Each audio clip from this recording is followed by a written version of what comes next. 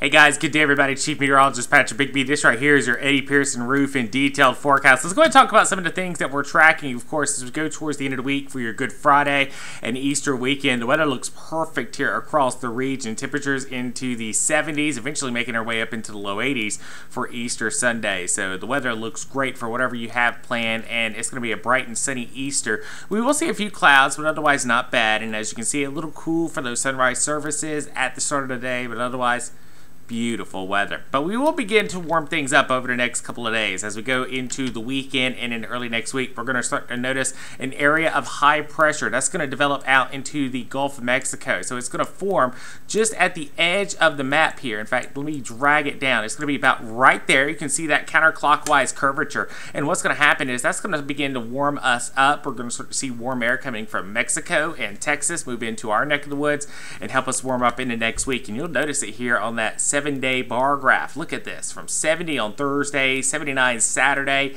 86 on Monday. So we got a big warm up on the way. But then you notice temperatures will cool down by the middle part of next week. And if you guessed that it was a cold front, well, you are correct. Winter, winter, chicken dinner. Look at this. We'll see rain chances move in as we go towards your Tuesday, mainly Tuesday evening when our next rainmaker moves through the area. Until then, we're going to stay bone dry. But there it is, Tuesday afternoon through Tuesday night. Scattered showers, maybe a couple of rumbles of thunder moving into the area.